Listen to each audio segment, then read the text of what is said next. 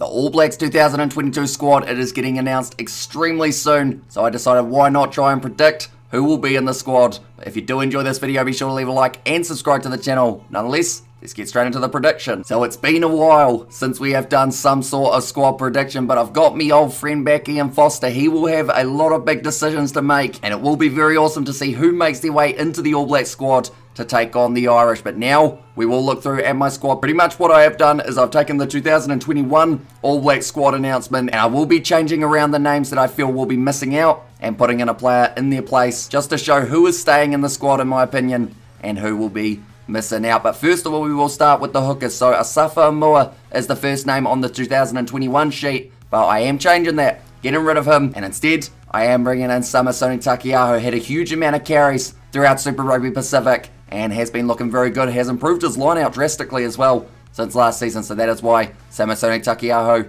for me does get the nod. Then Dane Coles, I am leaving him in there as I believe he is match fit currently. And then the last hooker that I have got for my All Black side, it is Cody Taylor. Now we move on to the props. There are quite a few options and also quite a few changes from last year. So first of all, on the list, it is George Bower. Next name, Ethan de Groot. I have actually taken him out as well. The reason for that is I am putting back in a man who was injured at the start of the 2021 squad announcement, and that is Ofa Tuivasa-Sheck. So he makes his way back in for Ethan de Groot. The rest of the names I have left identical, so it is Nepo Lolala, Tyrell Lomax, Angus Tarval, and Carl Tunukiafi. And I am leaving all four of those players in, as I feel all of them have done just enough this season to be able to keep themselves in there and stay in the All Black squad. Now the locks, Scott Barrett, leaving him there. Brodie Retallick, I've got also. Now for the change, Patrick Tuipulotu, of course playing in Japan currently, so is ineligible for selection. So I decided why not give it to someone else who does play for the Blues and has been playing a little bit of lock in more recent times, and that is Big Red Tom Robinson. And if he doesn't get a spot as a lock, I think he's got a good opportunity of being able to slot in as one of the loose forwards. But I have got Big Red Tom Robinson in there, and I hope he does get the call up to join up with the All Blacks. The next two names, they are staying identical. It is Tupava'ai and then Sam Whitelock. I am leaving both of them in. Even though Sam Whitelock currently has a thumb injury, I believe he won't be missing out on the selection unless it is a lot more serious than he lets on, because the man's just, he got it strapped up and he's fine. He just doesn't seem to mind, so I think he will be back relatively soon. Now the loose forwards, there's been quite a few changes due to injury. Ethan Blackadder was the first name there. Sadly, due to an arm injury, I believe it is the wrist that is injured, and he will be out for the rest of the season. So because of that, it opens up the door for another guy to make his way in, and I have gone with a Crusaders teammate of his, and that is Cullen Grace. He has peaked at just the right time to really get a look in for the All Blacks, scoring 2 tries in the last game of the semi-final, and I think he should have a good crack of making his way in. Then Shannon Frizzell is the next name. I'm not too sure whether or not there is still an injury lurking for Shannon Frizzell, so due to that,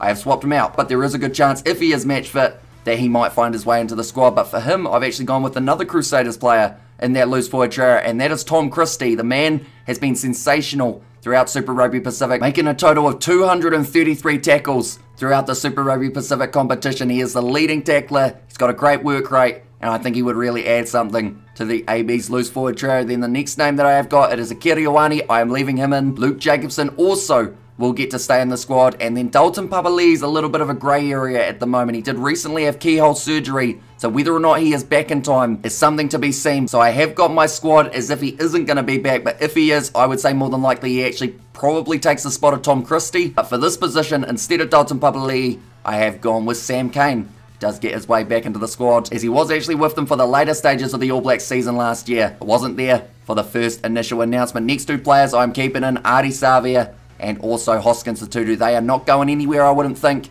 and they are going to be the last two loose forwards that I have got on my list. Next, it is going to be the inside backs. Finley Christie did get to join up with the squad last year on debut. I've actually taken him out, and that is for TJ Perenara. I think TJ Perenara, due to his experience, and I think this man likes him a little bit, so he might end up selecting him rather than Finley Christie. Then the next name, Aaron Smith, I'm leaving him there. And then the last name in the trio, it is Brad Weber. And I feel he has been playing very well for the Chiefs recently, so he will be able to keep himself in the All Black squad. Now moving on to our fly halves, Beauden Barrett, Richie Mo'unga. If I took either of those two out, I think I would possibly be asked to leave New Zealand. So I've left them both in there. And I do like this country very much. Please do not deport me. Next set of players, it will be now the centres. So the first name, Braden Eno, I am taking him out. And I am putting in Lester Whaiananuku. I think that man's going to get the call up this year and we will have to wait and see whether or not he has played more in the centres or maybe more out on the wing, depending on what position Ian Foster wants to put him at. Then David Havili, leaving him in, although he might be injured. So whether or not that cheekbone has recovered will depend on whether or not David Havili is in there. So if it doesn't recover, I think Roger Tuivasa-Sheck might be the front runner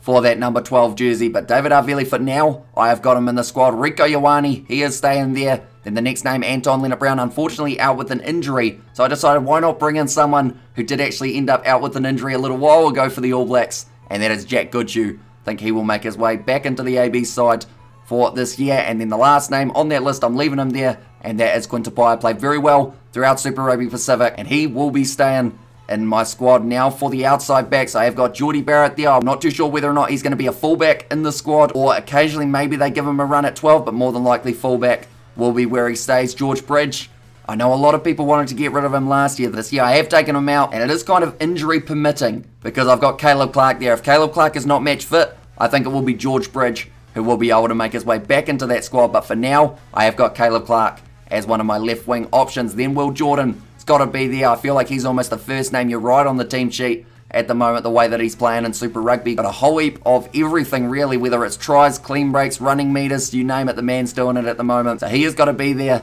in my opinion. And then Damian McKenzie, he is in Japan, so he will not be there. So instead of him, I have put Stephen Perofeta as my option, as he can play that fly half and fullback role, similar to what we saw from McKenzie last year for the All Blacks. And then the last name on my list, it is going to be a man who plays more on the right wing than anything else, and that will be Sevu Reece as the last man in my All Black squad. But that is my side. We have to wait and see how many of those players do make it through into the All Black squad, which is being announced just a little bit later on in the day from when this video does come out. But thank you all very much for tuning in. If you did enjoy, be sure to leave a like and subscribe. Also, let me know who else you would add to the squad and who you would take out, and I will see you all for the next one.